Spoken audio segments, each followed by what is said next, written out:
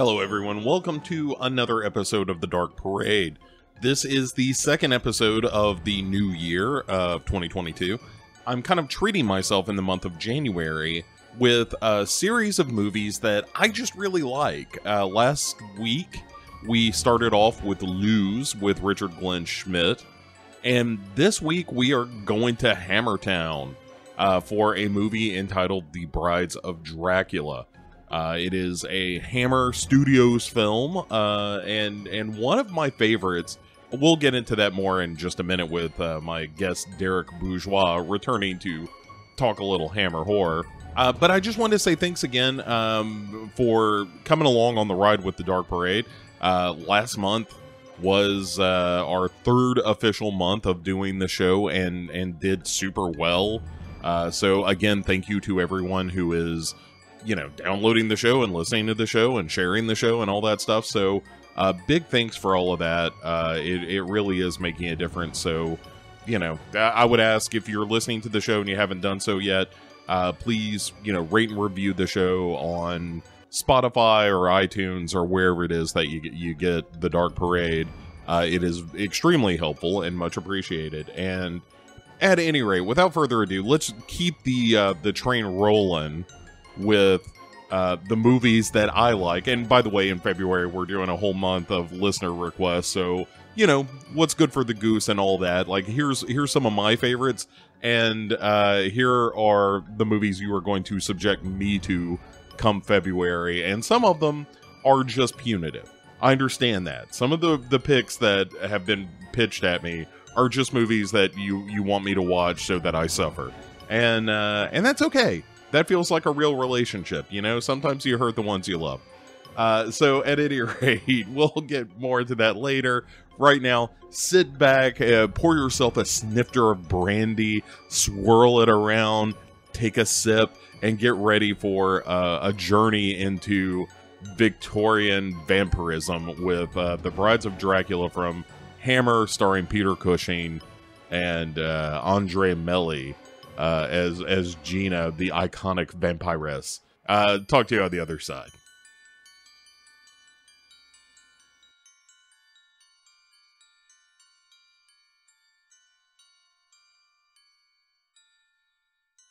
Welcome back to another episode of the Dark Parade. This month is, as you heard in the previous episode, is all about stuff that I like. And one of the things I like is talking to my good buddy, Derek Bourgeois, who is here to discuss a Hammer classic with me. And welcome, man. Welcome back to the show, returning champion, Derek Bourgeois. I survived the magician cops for this. It was worth it. It was worth it at the end. You get to talk about some Terrence Fisher. Man, and I kind of want to start with that, which is... obviously, we're talking about The Brides of Dracula. It is in theory, it's the sequel to Horror of Dracula, which Terrence Fisher also did. But it has no Christopher Lee up in this piece. This is just, Terrence Fisher doing what Terrence Fisher do. And just to run through this real quick, this is... all right, so he did Horror of Dracula in 58. He did Revenge of Frankenstein same year. Did Hound of the Baskervilles in 59, which is a great version of that. Mm-hmm. Did The Mummy in 59. Did Brides of Dracula in 1960. Did his version of Jekyll in 1960. Did Curse of the Werewolf in 61. Did Phantom of the Opera in 62. Did The Gorgon in 64. Did Dracula Prince of Darkness in 66. What else? Devil Rides Out in 68. I mean, that's probably where the Island of Terror is somewhere in the middle in there somewhere, which is a non-Hammer movie, which ironically enough, but it feels like a Hammer movie. Yeah, well, yeah, I'm skipping over some stuff like Earth Die Screaming, Horror of It All, another Sherlock Holmes joint. But like, the guy kind of defined what Hammer horror movies were, or at least did the initial interpretation of like, hey, I'm gonna show you the Hammer version of Dracula. Here is the Hammer version of Frankenstein. Here is the Hammer version of the Wolfman story. And they were all great. Yeah, the way I would describe him, he's like the Hammer version of, say, like if Hammer was Toho, he would be the Ishiro Honda of Hammer. Yeah.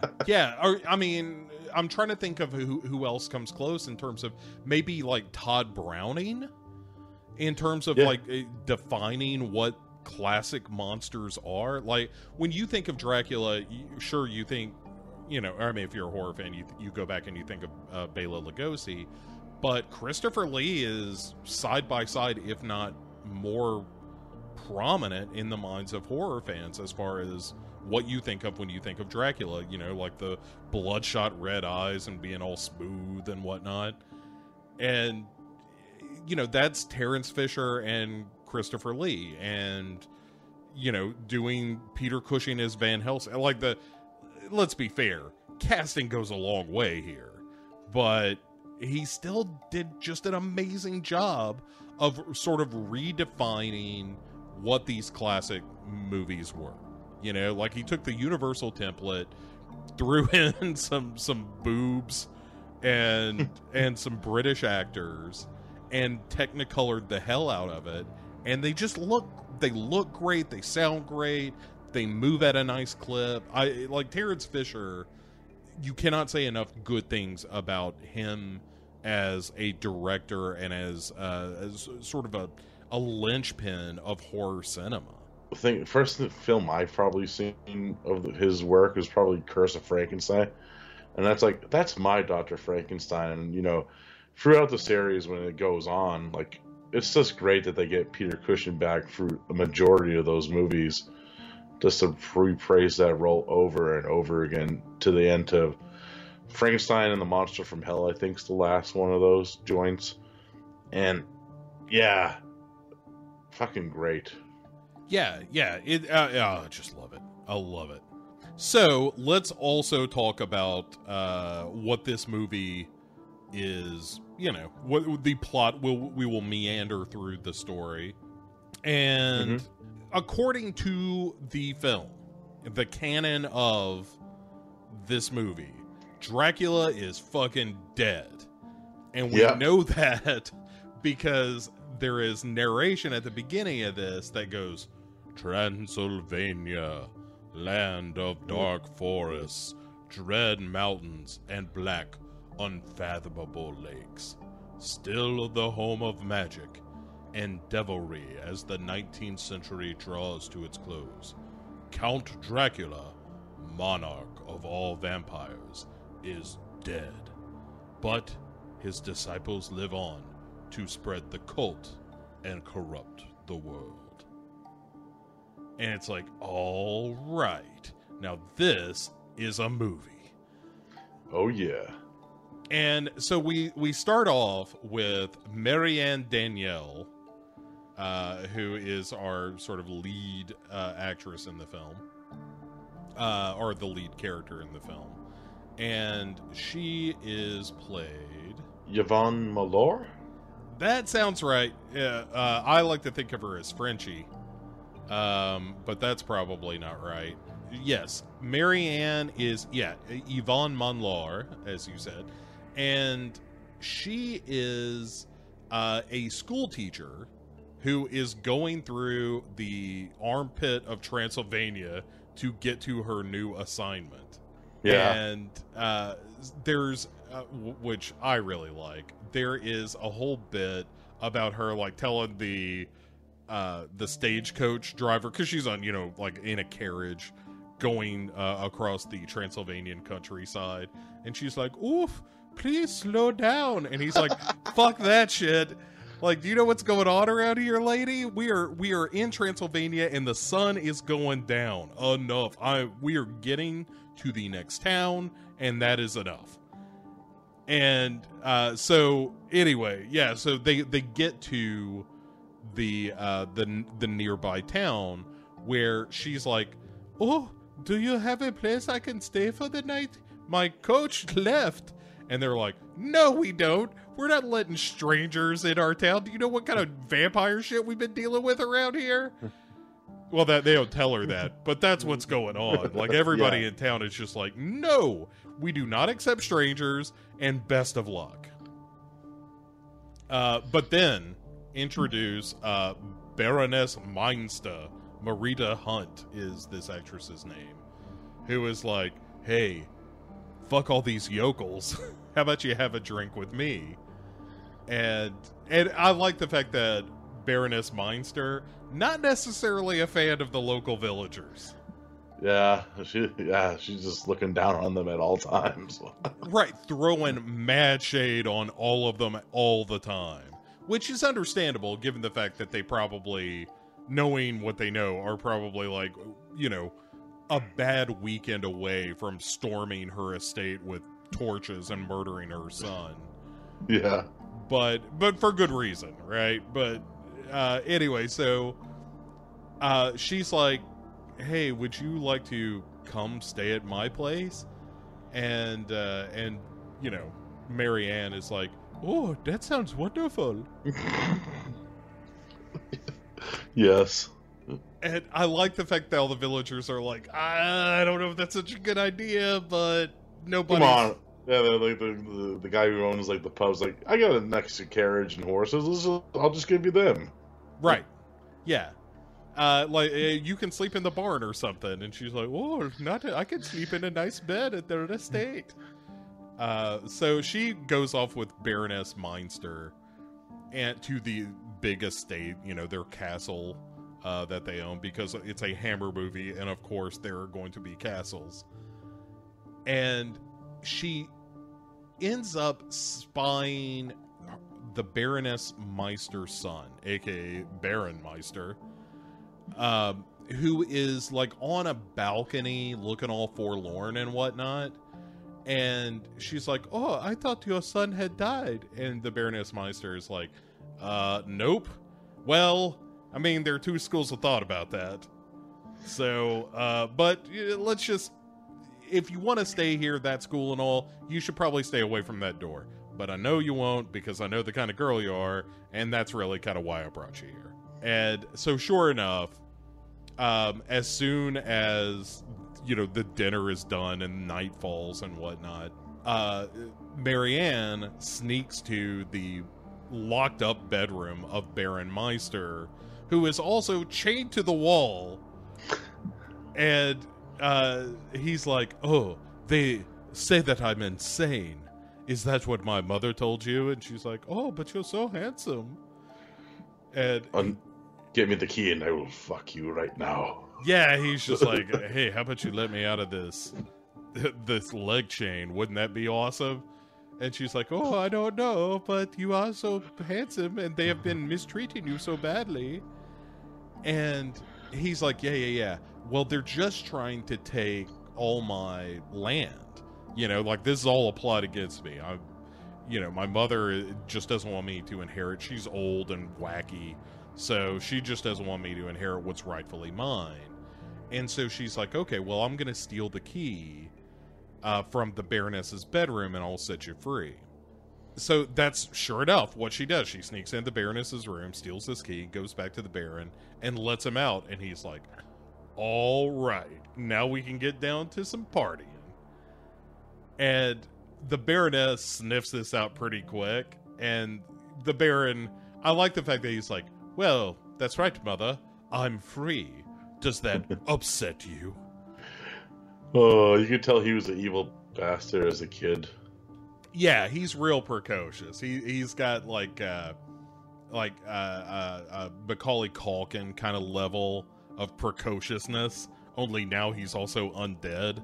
Yeah, I did realize he did have the McAllister hair. Yeah, he does. He's got a nice wig. Yes. This blonde wig. The whole idea was like, hey, we're gonna, you know, make sure that this is different than the Christopher Lee Dracula who had the black slick back hair, and so this guy looks more like he should be fronting a 60s band. Which, in fairness, like, this is 1960, so he looks of the time. Yeah. Not necessarily of the Victorian time, but of the time that the movie was filmed.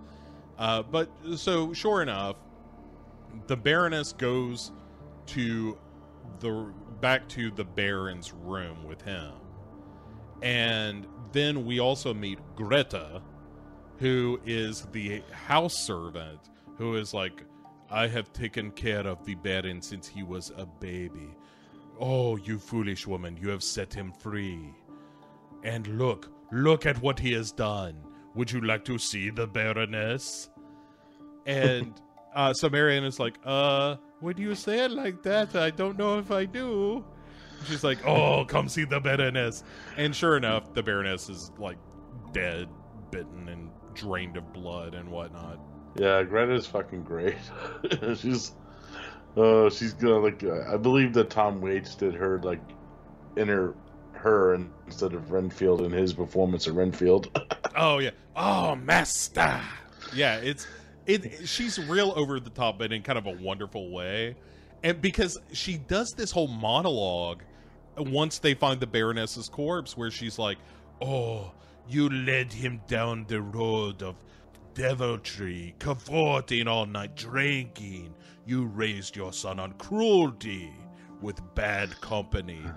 And apparently bad company means that one time he ran into Dracula, and Dracula bit him, and that's how he became a vampire. Yeah. And so the Baroness, instead of destroying her son, which is understandable, she just chained him up and then would just lure girls back to the castle for him to feed on. It makes me wonder how long this has been going on for.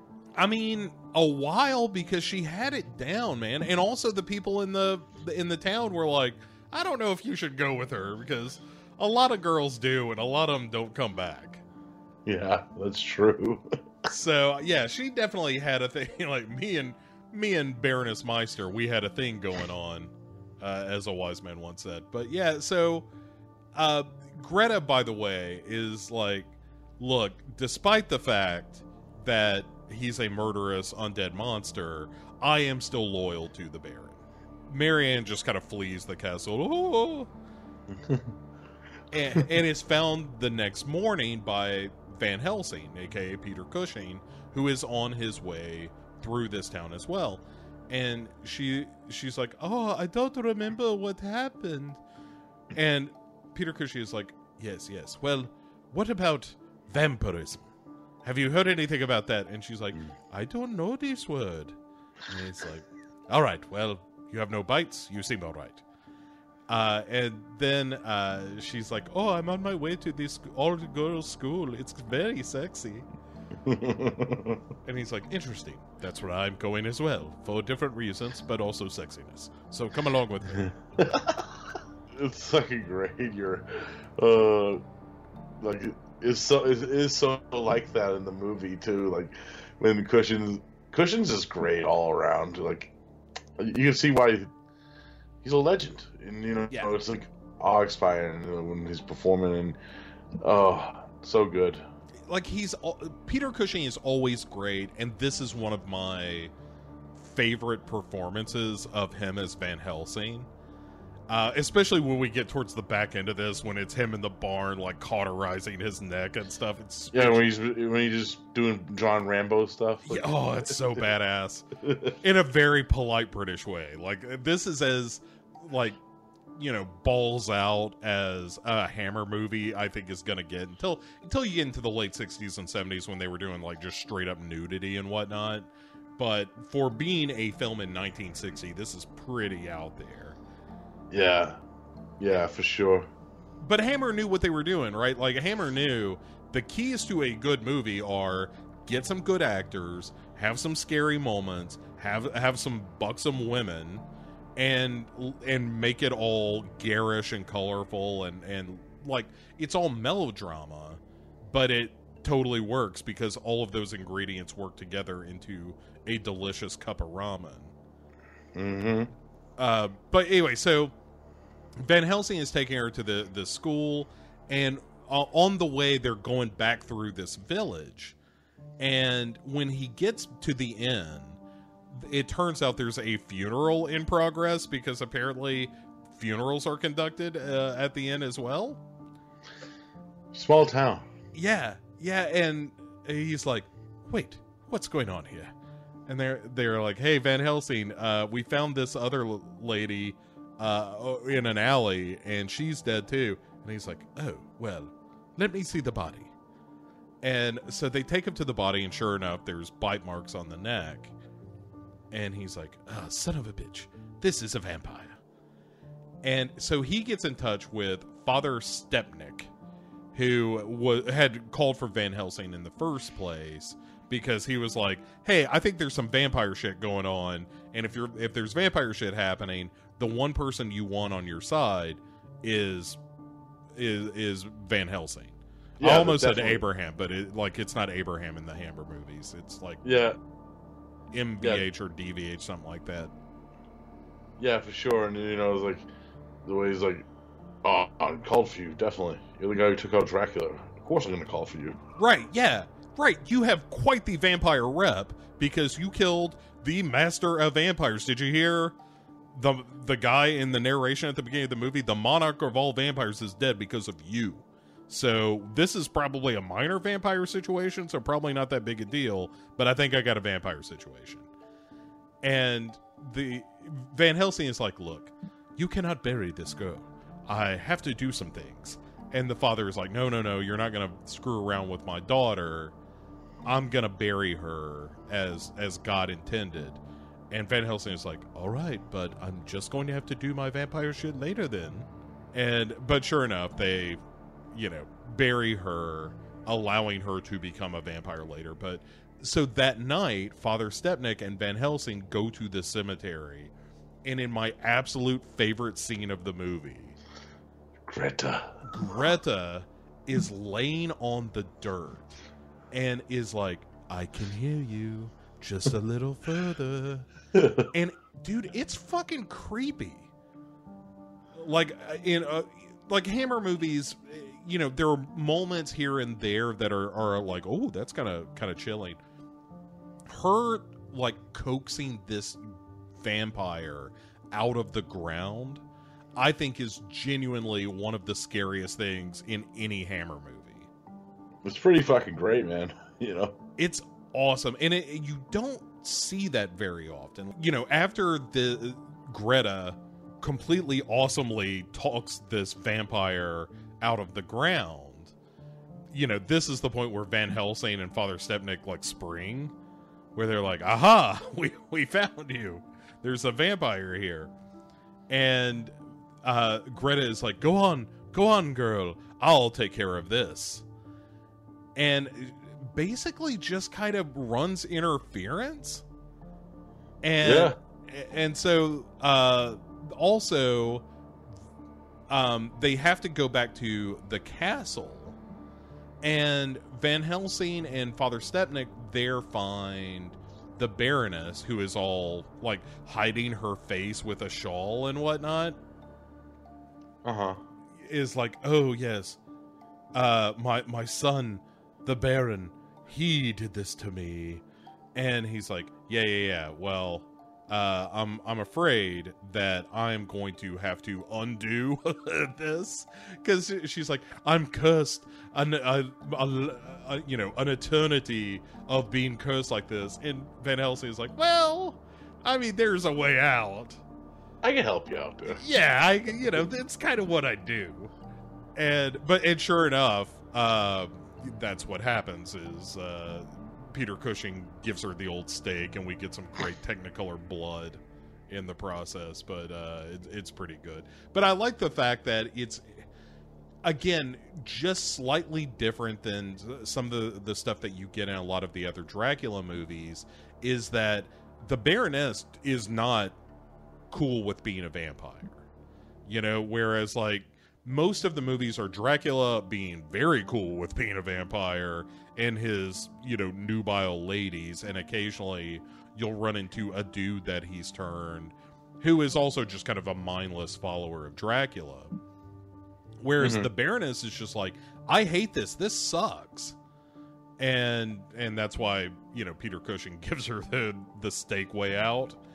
But yeah, I dug the fact that you get a vampire that isn't just a vampire zombie in the thrall of Dracula, but somebody that's kind of contemplating the fate that has befallen them. And it's rare. It's not something that you see in Hammer movies that much. Yeah, you're right about that. You don't. Yeah, that's why. Look, I've said this before. I will say it again. That is why The Brides of Dracula is secretly maybe the best Hammer vampire movie. It doesn't have Christopher Lee, but everything else about it is totally awesome. Hell yes. All right. So anyway, after giving the Baroness Meister a stake through the chest. Also, apparently this was revenge. Like, the Baroness is like, oh, this was his revenge for me locking him up. And he's like, all right, well, I'll take care of that. And while that's happening, Marianne has finally made it to the girls' school, and the Baron shows up and is like, hey, remember me from that balcony and being chained up in that weird room? And she's like, oh, I'm so glad that you made it. Yes, I'm here now. Yeah, and he's like, look, I know this is gonna sound like it's coming out of nowhere, and we haven't known each other that long, but I was wondering, would you marry me? Yes, right now. Yeah, she's totally down for it. And then, and she kind of chit-chats about this with her new roommate, Gina, as played by, let me get her name right, because I will feel terrible if I get it wrong. Andre Melly is who plays Gina. And I think so.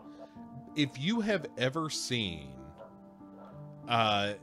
basically any picture of a female vampire, you probably saw Andre Melly from this movie.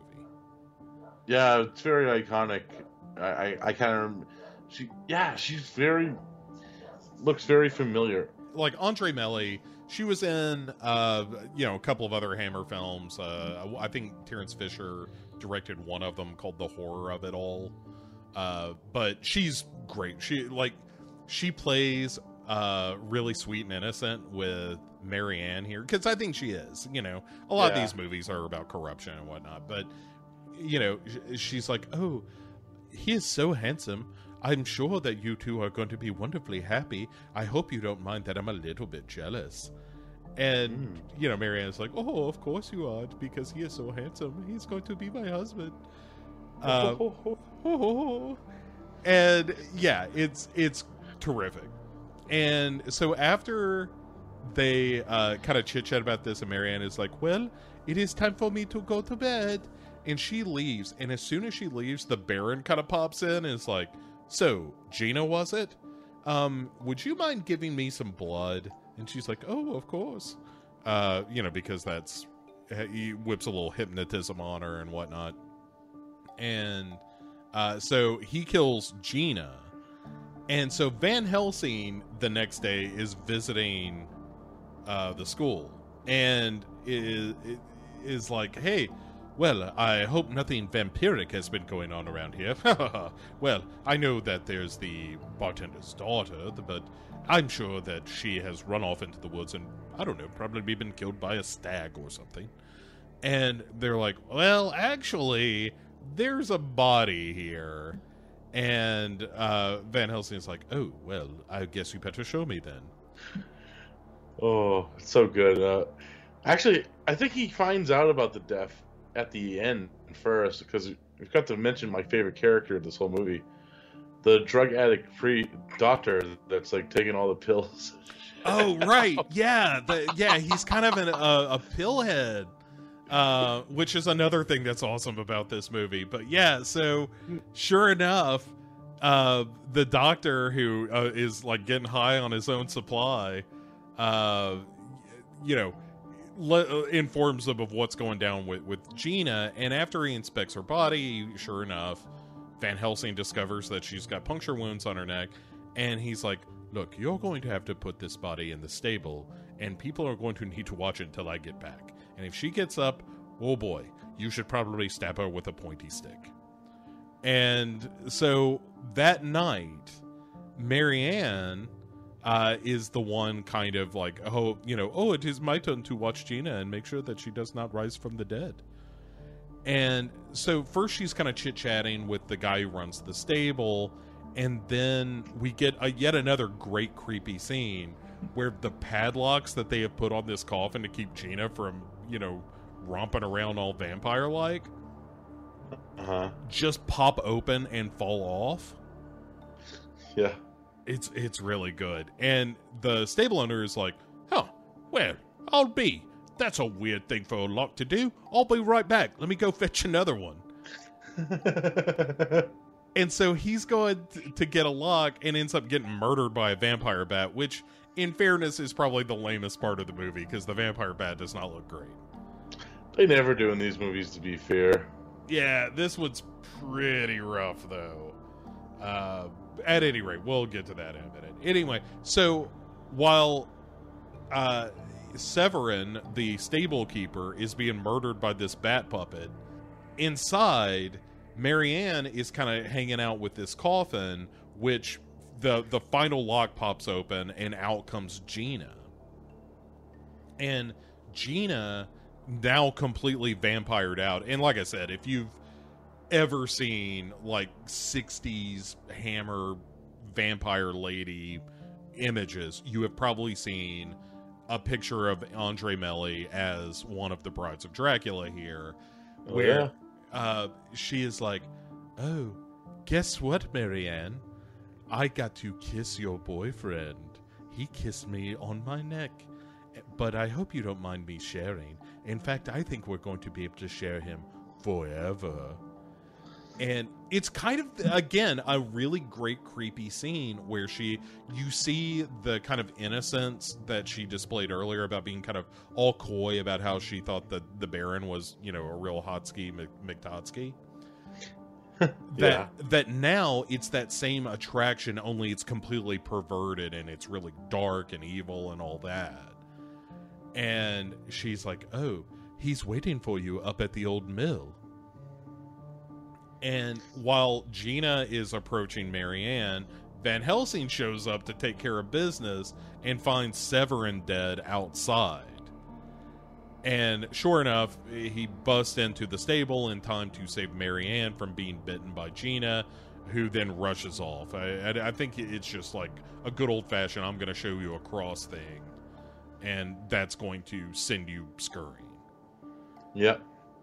And so Van Helsing then has to take Marianne back to the school and is like, look, I know this is going to be quite a shock, but Gina, your friend, was an undead monster called a vampire.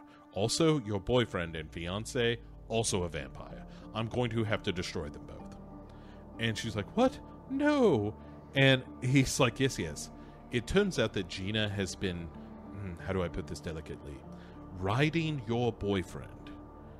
But more of a hell situation. At any rate, that's sloppy seconds now, honey. Well, technically sloppy third, since the other girl you're also... Oh, right. Yeah. And oh, no! And Marianne is like, but they said to come find them at the old mill. And he's like, oh, old mill, you say? Well, you wait here. I'm going to go there and murder all of them. Yes.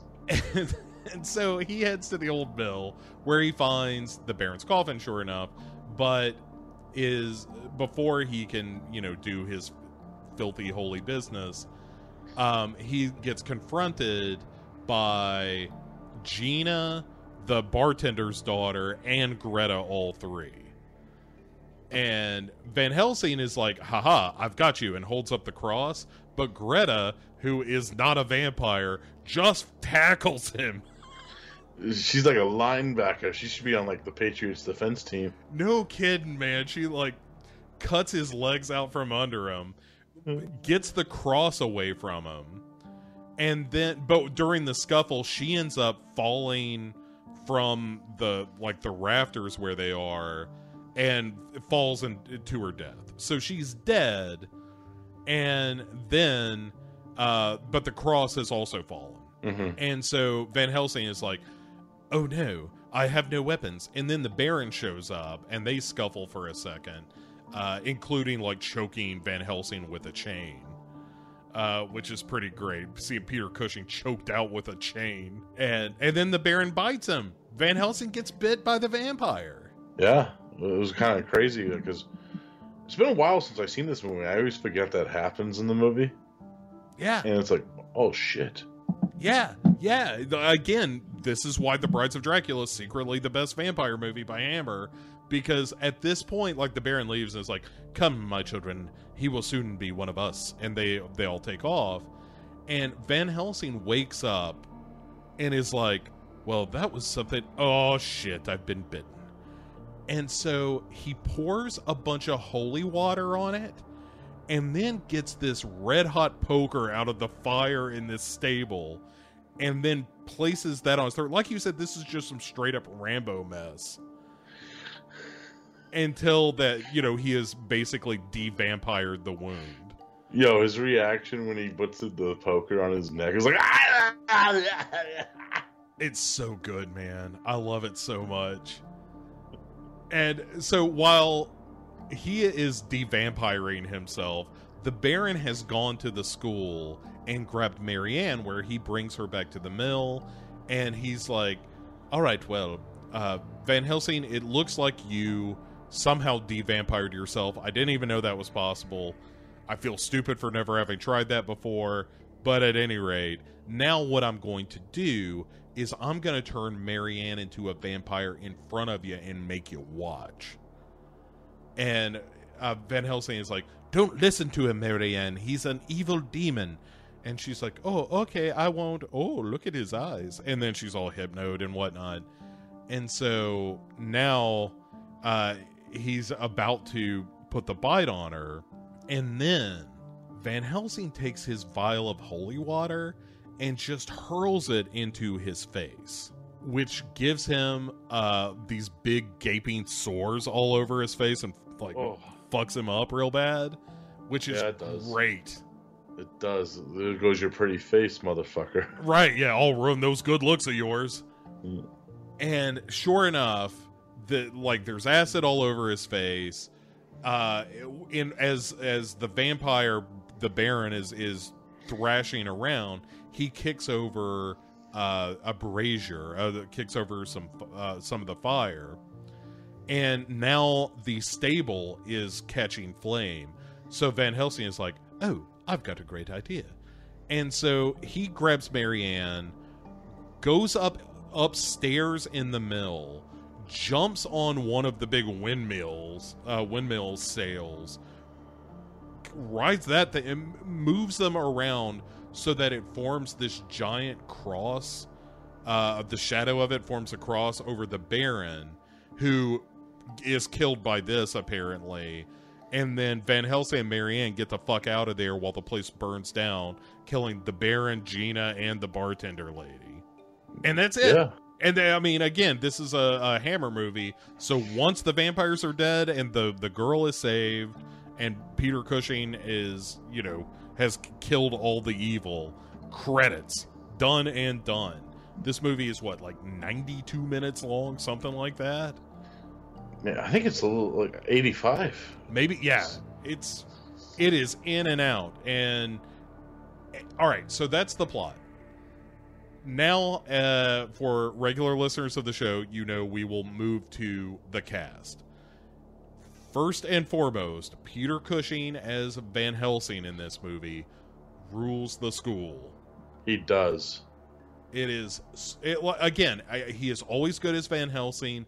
This may be my favorite Van Helsing performance. Yeah, I think you're maybe right about that.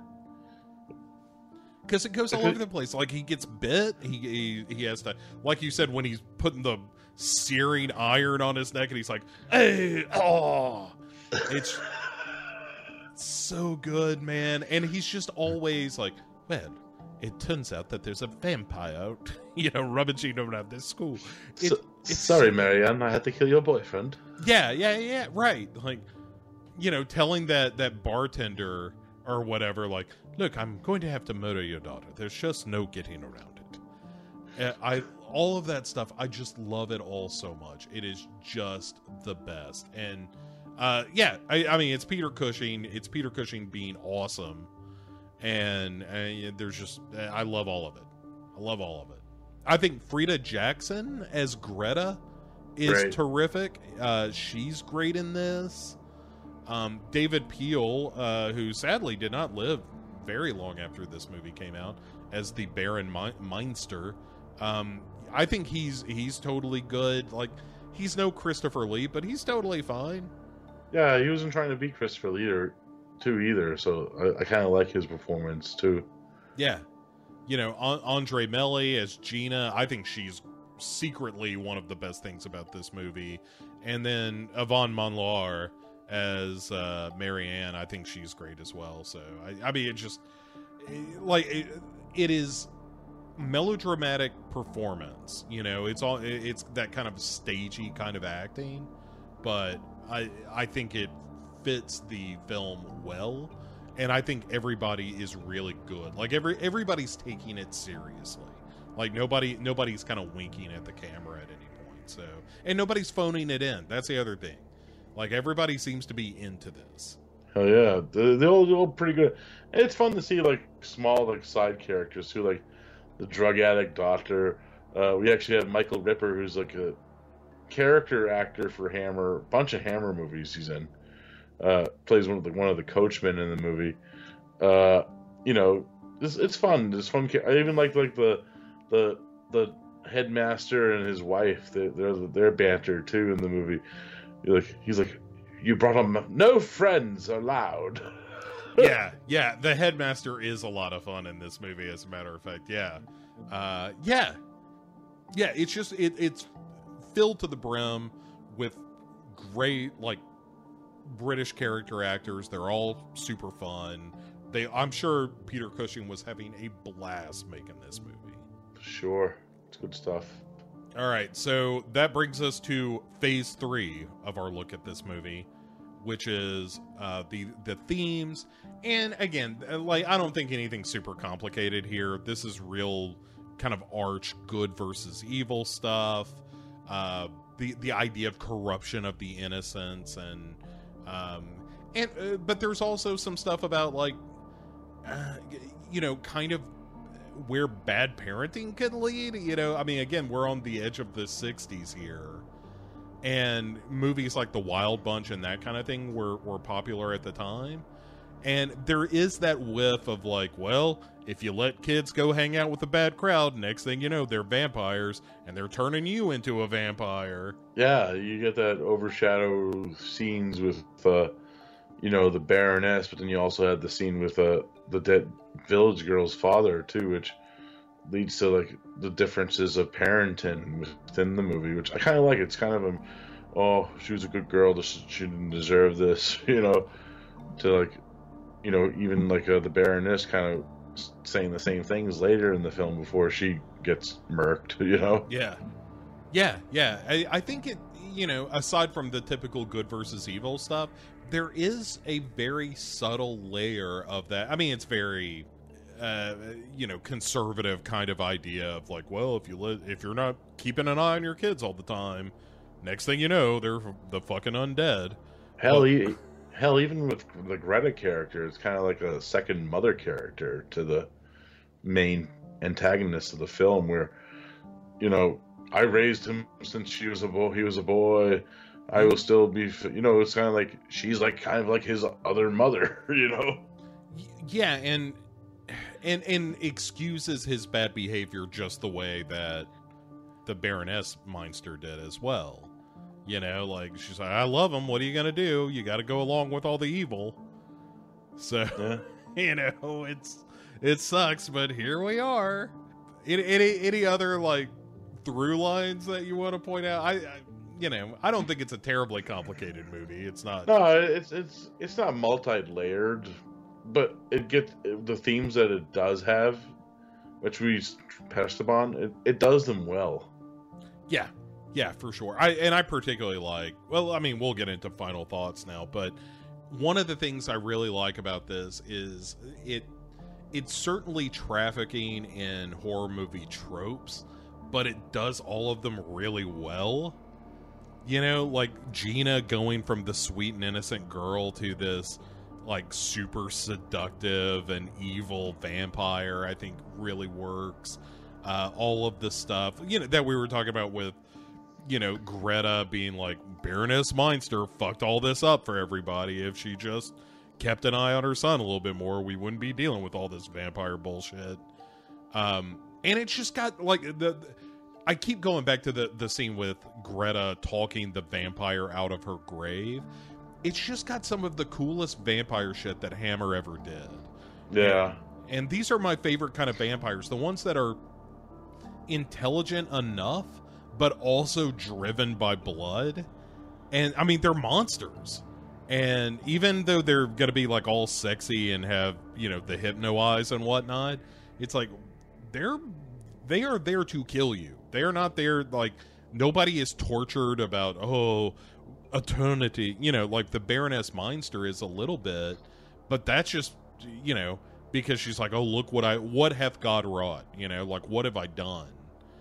And so there's a touch of that, but within the Baron and, you know, the titular brides of Dracula in this movie, no, they are not questioning whether or not they want to be vampires. They are down to murder.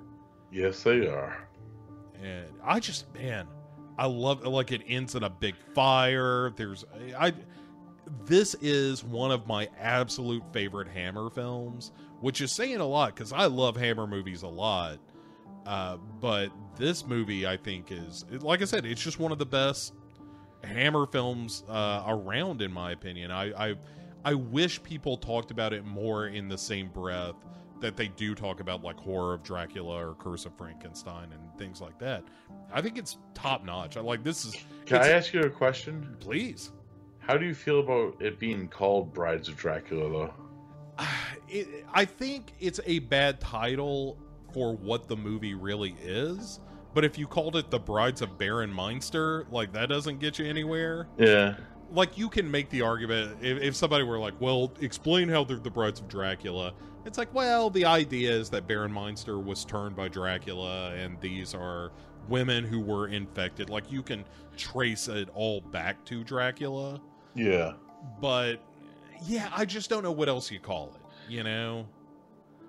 You're right. And originally this was supposed to be a direct sequel to Dracula, where Dracula was the guy and these were his brides. But Christopher Lee was like, well, I don't want to be typecast. And then... A year later. Yeah, right. And then immediately was in, 15 other Hammer movies as Dracula. But there was a movie later on that Hammer did called Kiss of the Vampire that might have been a better title for this one. It could have been called Brides of the Vampire. Yeah, but, I mean, then you're not capitalizing on how successful Horror of Dracula was. That's true, too. You know? I don't know. Like, looking at it purely from a marketing point of view, it's like, we need to tie this to the movie that was just making us a bunch of money. Yeah, that's true. And it's ironic you brought up Kiss of the Vampire, because actually the original ending for this movie was actually used in Kiss of the Vampire later on. Yeah. That's on my list of 3 things that you might not know about this movie, but we'll go ahead and get to that, which was, like, originally it was supposed to be a swarm of bats released from hell in a ritual that Van Helsing did. And Peter Cushing was the one who put the kibosh on it. He was like, Van Helsing would never use black magic. Yeah, he did. And, if I'm kind of glad they didn't go that route, because I have seen Kiss of the Vampire, and that ending, if you didn't think the one vampire bat in this movie was great looking, oh boy. Yeah. I think the whole, like, fire at the mill and using the blades of the windmill to make the cross and all that stuff. It's very classic Hammer to me. I like all that stuff. It's not the double death of Dracula has risen from the grave where he gets stabbed through the heart on a golden cross. Yeah. You know, that's the one where you're like, oh, you were fucked, Dracula. You're killed twice in that scenario. But it's pretty good. Yeah, you know what I like about the actual ending of this movie? You're right, it is classic Hammer, but it also is sort of a callback to Universal in no sense. With like, there's a bunch of movies that Universal did, especially the Frankenstein movies with burning windmills and shit. Oh, for sure. Yeah.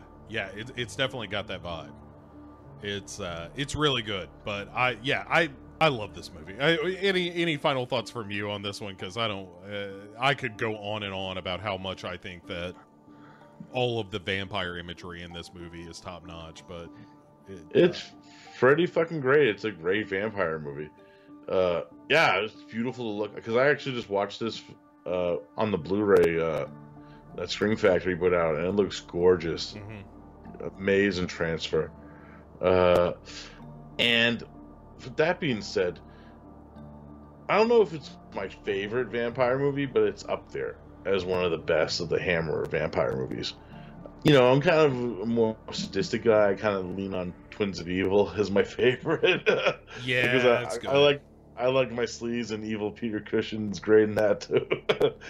But this is pretty fucking great for like the classic era of Hammer vampire films.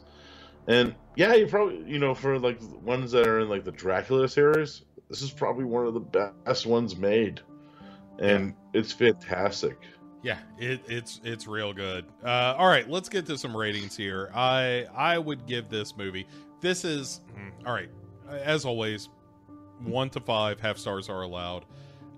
This is a little bit of an emotional rating. Because keeping in mind this is a movie that is 60 plus years old at this point and suffers from all of the things that 6-year-old movies do. I still give this like a 4.5 stars. I think this is one of my go-tos if I'm looking for a comfort movie. Like, hey, it's a Sunday afternoon, it's raining outside, it's 30 degrees. All I want to do is curl up and watch a Hammer movie. Brides of Dracula is high up on that list. Yeah, I'm at the same rating, 4.5 out of 5. It's pretty fucking awesome. Right on. All right, well, let's get to the 3 things that you might not know. We talked about the ending that was later used in Kiss of the Vampire, so I'll give you 3 other things. Speaking of the vampire bat, there was a better looking vampire bat that the prop department made, and they actually were pretty proud of it by all accounts, but it got lost. And so they had to cobble together one real quick, which is why the vampire bat in this movie is maybe subpar. Yeah. Also, Peter Cushing, standing at a robust 6 feet tall, was a couple of inches taller than David Peel, who was playing Baron Meinster in this movie, and so David Peel wore lifts in his shoes to make him the same height. Because you don't want, a smaller vampire, I guess. Yeah, he didn't have that Christopher Lee height. Right. And so, the final of the 3 things that you may not know about this movie, when the script was originally written in early 1959. It was called Disciple of Dracula, but then it was later changed to Dracula 2 when Christopher Lee looked like he was coming back for it, and then he dropped out, so they changed all the Dracula shit to Baron Meinster, and then settled on The Brides of Dracula as the final title. But it went through a couple of iterations, couple of different screenplay revisions where there was Dracula, there wasn't Dracula, all that stuff. But by the time it made it to filming, I would have been curious what this would have looked like if Christopher Lee was in it also. But I think that being called The Brides of Dracula, that like the Baron Meinster doesn't necessarily take a back seat, but it's more of an ensemble as opposed to just, hey, here's Christopher Lee, and then here are the ladies. The ladies get a little bit more room to kind of shine. Yeah, Christopher Lee was in this. Be like, yes, yes, fuck me now, bitches. Right? Yeah, he would. Yeah, it would have been a lot more of like, this is going to be some classic Van Helsing v Dracula mess. But yeah, I really dig it. I think this is a absolutely terrific movie. If you've never seen The Brides of Dracula from 1960, classic Hammer, then, you know, there is a world in which I totally understand people that aren't in for this kind of era of horror film, of like, yes, it's very arch, yes, the acting is, you know, everybody's kind of aiming at the back row and that kind of thing, but you know, it also makes me feel kind of bad when somebody doesn't like a movie like this, where you're like, you're just missing out on the best in life. You know? What is wrong with you people? Yeah, like, you can't enjoy Greta whispering to this vampire? Like, what's wrong with you? Yeah. See, and it washes the bitter taste of Night of the Demons 3 right out of our mouths. Hell yeah. I actually watched, ironically enough, I actually watched a Hammer movie after I watched Night of the Demons 3. That's a good call. What'd you watch? Plague of the Zombies.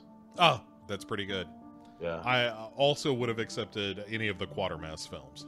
Yeah, I actually did a few of those for 31. I did Quatermass in the Pit for 31 Days of Horror. Oh, that's a good one. Yeah. That movie is super weird. Yeah. Alien grasshoppers leading to an apocalypse. It's a pretty good movie. Satan Martians. Yeah, yes. Devil bugs, literally. Derek, first of all, thanks for doing this, as always. Secondly, where can people hear more out of you so that they can get plenty of Derek in their lives? Sure, Bo. Thank you as always. It's always a pleasure, Bo.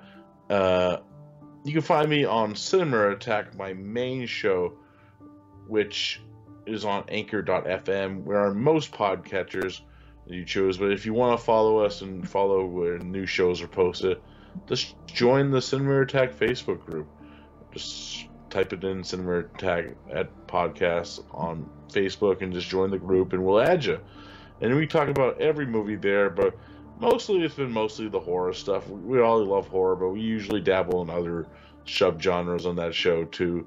But also you can find coming soon, very soon. I've been saying that for a while, but Celluloid Dissections Redux, which I have been kind of holding the episode because just stuff in the life getting in the way of getting me ready to edit those, but they should be out very soon. Knock on wood. I don't want to jinx myself on that. But yeah, that should be coming back very, very soon. You could also find me on No More Room in Hell on the Dark Discussions Network, which I do with Mike and Mr. Venom. Also, part of that is Creature Comforts, which I do with Venom and Don and Nelly. Bo was on an episode where we did them. We just released an episode on Santa Jaws. Mm-hmm. Yeah, very good episode. And ironically enough, I think our next episode is going to be Terrence Fisher's Island of Terror. Oh, nice. So yeah, and then I'm going to be talking more about Terrence Fisher later, probably this month. But yeah, also they're here on the Cut to the Chase network. We kind of been on a hiatus, but hopefully we'll be back soon. Underwater Kaiju from Outer Space, I think we're going to be recording this month. Like I said, not going to wood just in case. Yeah. Yep. And then finally, you can find me on the Legion Patreon, where I do Blood from the Core with Mr. Gary Hill, where we look at New York-based horror and thriller movies. And I'm subjecting Gary on the next episode to Andy Milligan's The Ghastly Ones. I don't know if I've ever seen that. It's Andy Milligan. If you haven't seen an Andy Milligan movie, oh boy. All right. But, yeah, maybe we have to get you on there then. It's only a matter of time. All right. Well, thanks again, buddy, and I'll be right back to close the show. And so there you have it. One of my absolute favorite horror films, I think. As I said in the discussion, it is a great rainy day kind of movie. It is really comfortable. It is a movie I have probably fallen asleep to a couple of times, not because the movie isn't great, but just because I will get, under a blanket on a cold day, throw on the Brides of Dracula, and drift off to sleep in the recliner, feeling quite content with myself. So if you haven't seen it, I can't recommend it enough. I think it's a terrific movie. And if you have seen it and you agree or disagree, you can by all means find me on Twitter at Dark Parade Pod, on Facebook at facebook.com/Dark Parade if you would like to join the conversation over there, which tends to be fairly lively. And you can also just hit me up at one of those locations for a link to our Discord as well, if you prefer that and prefer to stay off the social media channels and yet would like to chit-chat with me and some of the other listeners of the show.